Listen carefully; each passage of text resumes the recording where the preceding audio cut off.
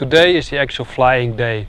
The acquired data will need to be corrected for atmospheric effects, and for that we will do reflectance measurements of some pre-selected bright and dark targets.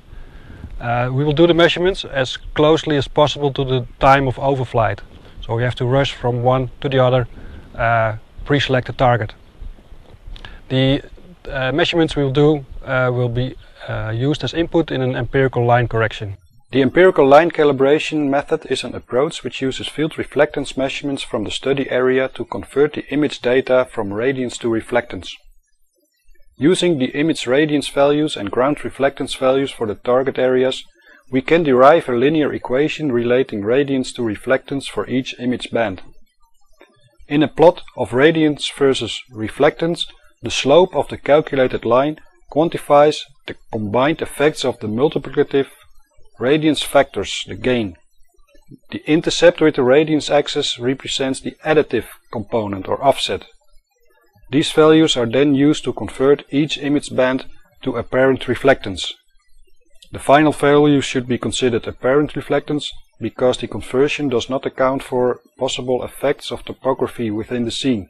Typically, a dark and a bright region in the image area are used for empirical line calibration. This provides a more accurate linear regression. Good calibration sites should be spatially homogeneous and spectrally featureless. A spectrally featureless area is one that does not have strong absorption features in the wavelength region measured. The site should be large enough so that multiple image pixels cover the site and be large enough to be recognized in the image, with a minimum of 3 by 3 pixels. The site should be at similar elevation to the prime study area. The reflectance of a ground calibration site can be characterized using a field portable spectrometer.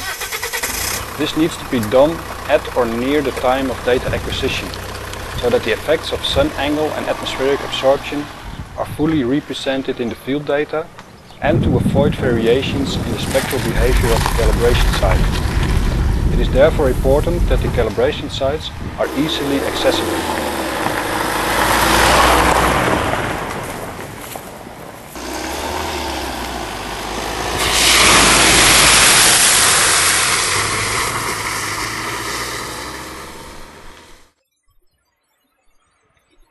Field spectra have artifacts due to constantly changing conditions.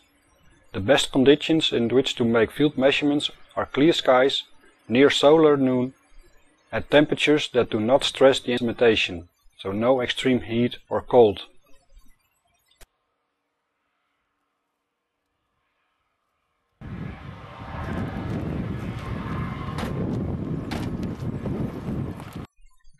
Here I arrive at a target which was selected as a bright calibration site. It meets the requirements for a good target. It is easily accessible. It is large enough to cover multiple image pixels, and as being a man-made structure, it is easily recognizable in the image. When looking at close detail, the target might not look very homogeneous. It can, however, be considered spatially uniform at image pixel scale. Before measuring the solar reflectance of the calibration site, I need to measure a reference panel. This reference panel is made of material that reflects nearly 100% of all incoming sunlight. Its reflective behavior is well understood, and we can use the reference measurements to correct for variations in strength of sunlight and some atmospheric effects. The reflectance for each calibration target was measured using an ASD FieldSpec Pro.